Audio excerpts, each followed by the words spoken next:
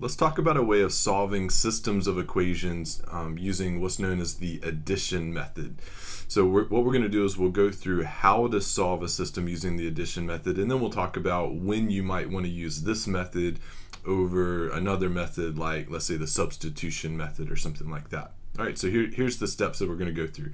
So you're going to take your equations in your system, and the first thing you have to do is write them in what's called standard form, assuming that they're linear equations.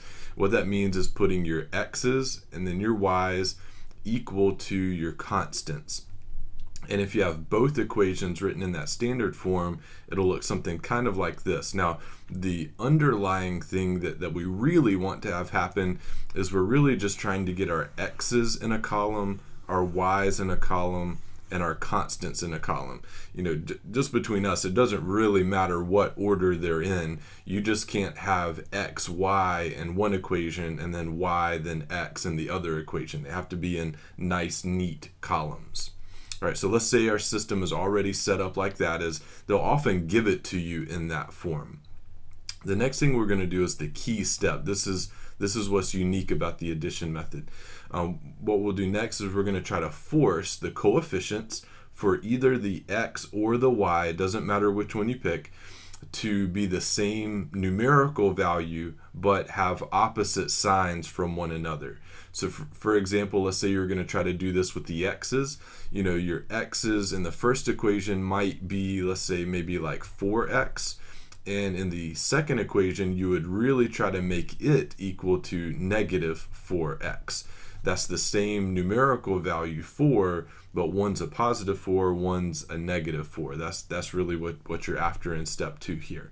Now, you might be asking, well, Devin, how do you know if you're supposed to do that for the x's or for the y's? Well, actually, the problem will more often than not tell you what way you need to go on that, and I'll clarify that more when we actually get into an example.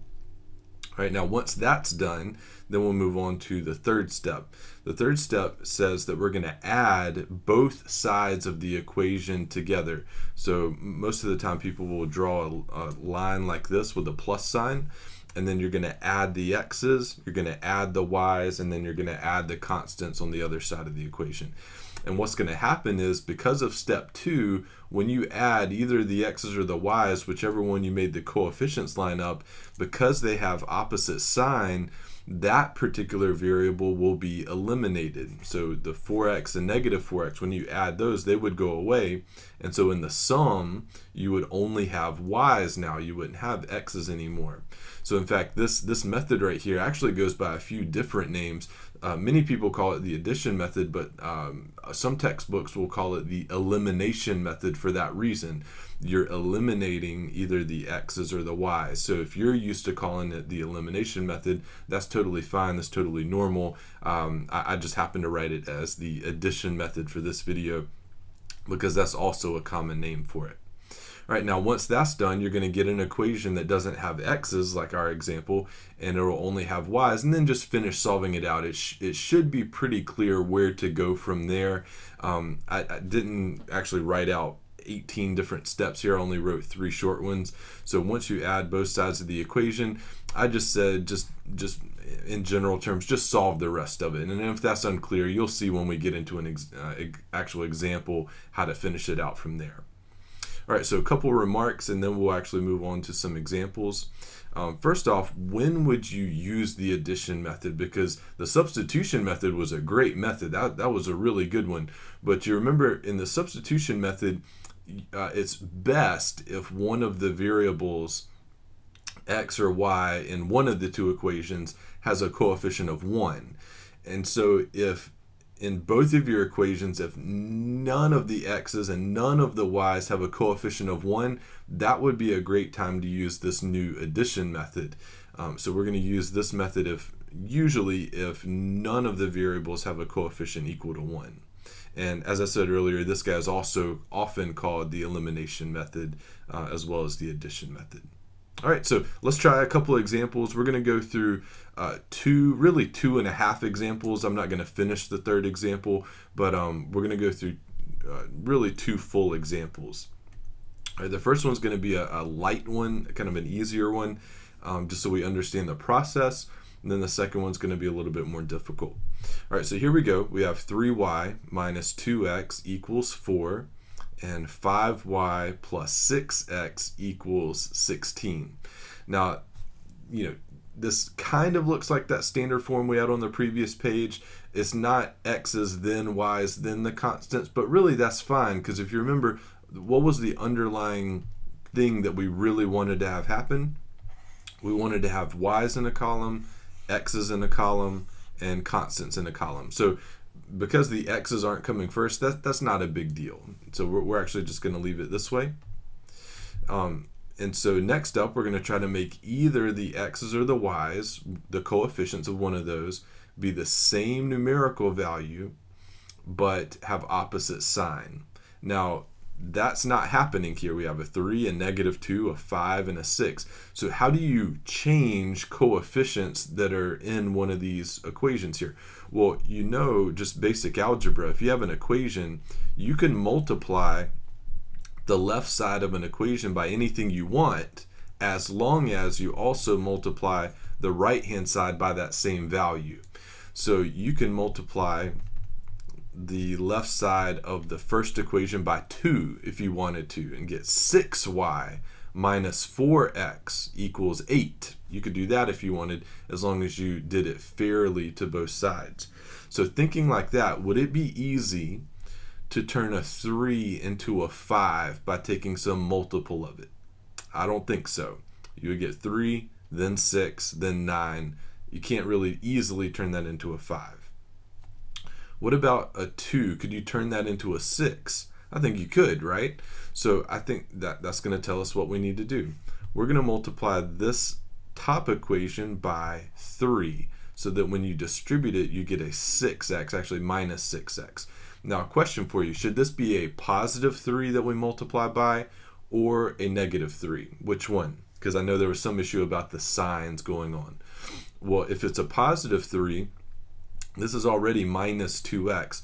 So when you distribute, you would get -6x and positive 6x. That's perfect, because they are the same number, 6, but they have opposite sign. One's a positive, one's a negative. All right, so I'm going to rewrite this equation, but I've got to do one thing first. I'll multiply the left side by 3. To be fair, I also have to multiply the right side by 3. So let's rewrite this down here. We would have 9y. Let me change colors so there's a little bit more dramatic difference. Let's see. 9y minus 6x equals 12, right? So this equation is equivalent to the first one. We simply multiplied both sides by 3. All right, so I'm going to mark out this equation just so it doesn't confuse us. So these are our two current new equations that we have. Notice the x's in particular, we have what we wanted earlier, same coefficient but with opposite sign. All right, so the next step is we are going to add these two equations together. So we're going to add the y's, add the x's, and add the constants. If you add the y's, you would get 14y. If you add the x's, they are eliminated. Remember, I also called this the elimination method. These are eliminated, and you get 16 and 12 make 28. Well, that's a much simpler equation that only has one variable. Obviously, divide both sides by 14. You get y equals 2. All right, now we're not done. This is the y value, but remember, solutions to systems have an x value and a y value.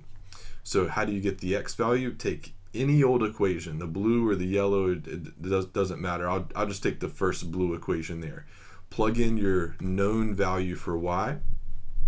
So we get 3 times 2 minus 2x equals 4. So 6 minus 2x equals 4.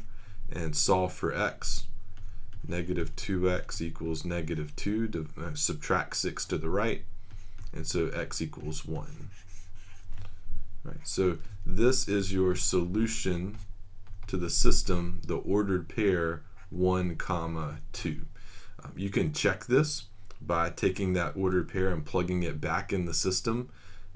2 for y, 1 for x. So 6 minus 2 is 4. That looks good. and 10 plus 6 does equal 16. Perfect. So we found the solution to the system using the addition method. All right, so let's go to a more difficult one now. All right, here we have 7x plus 2y equals 5, and 3x plus 5y equals -2. It's already in standard form, so there's nothing to do there. So I either need to make a 7 look like a 3, or a 3 look like a 7, or a 2 look like a 5, or a 5 look like a 2. It doesn't matter which one, our choice. But we need to make one of those happen where one of them has the opposite sign than the other. But you see my problem, right? You can't take a multiple of 3 to get 7, or a multiple of 7 to get 3. And the same thing's true with 2 and 5 versus 2. So what do we do? Well, it's actually perfectly allowed to multiply both equations by something so that the coefficients wind up lining up. You just might have to multiply the top equation by one number and the second equation by a different number. So for example, I think you could multiply 7 by 3 and 3 by 7, and you get two terms of 21. You just need to make one of them negative. Or you can multiply 2 by 5 or 5 by 2. So really our choice, it doesn't really matter. You can do the same one as me, or you can do the different one than me, and you'll notice we still get the same answer. I think I'm gonna do the y's. So I'm gonna multiply the top equation by 5, which will give us 10y. And we'll multiply the bottom equation by 2, which will also give us 10y. But I just need to make one of them negative. Doesn't really matter which one. I'll make the second one negative. Okay. Now we need to rewrite both of these guys. So we'd have 35x plus 10y equals, we need to multiply the right sides as well. Top equation by 5, bottom equation by -2. So that's 25. This is minus 6x minus 10y equals +4. Notice we have exactly what we want here, 10y and -10y. Draw a line, add those two equations now. 35x plus -6x makes 29x. The y's get eliminated, and that equals 29. So divide both sides by 29. I think you get x equals 1. Very good, almost done. Take that x, go back and plug it in any old equation, doesn't matter which one. I'll just do the first equation just because. So 7 times 1 is 7, plus 2 times y equals 5. Solve for y. I'll spare you the algebra. I think y would be -1. Okay, so the solution would be the ordered pair 1, -1, and I'll leave it to you to check that that actually makes both of the equations true. So that's our solution to the system. So hopefully you're getting a better feel for the addition method now. You're putting in standard form, multiplying one or both equations by particular numbers to make the coefficients for either the x or the y line up. It doesn't matter which variable. Then you solve for that variable and then use your answer to find the what the other variable is equal to. All right, so just for time's sake, we're not going to wrap up. We're not going to completely finish the next exercise, but I'm at least going to start it with you and I'll let you finish it. All right, here we have a jumbled mess. 3x equals y plus 11 and 2y plus x equals 6. The problem is that's not in standard form. We can't start multiplying both sides by anything. First things first, we have to put this guy in the appropriate form. So to do that, it's just simple algebra. You're just shuffling terms around, subtracting things from one side to another, or adding them, that sort of thing. So let's work on the top equation. We'll subtract the y to the left. We'd have 3x minus y equals 11. Hopefully you agree with me that that's the same as the first equation. And then for the second equation, I'll leave the 6 on the right hand side, but I'm not going to put 2y plus x, because then the x's and the y's won't be in the right columns. So I'm going to flip these guys around and write x plus 2y equals 6.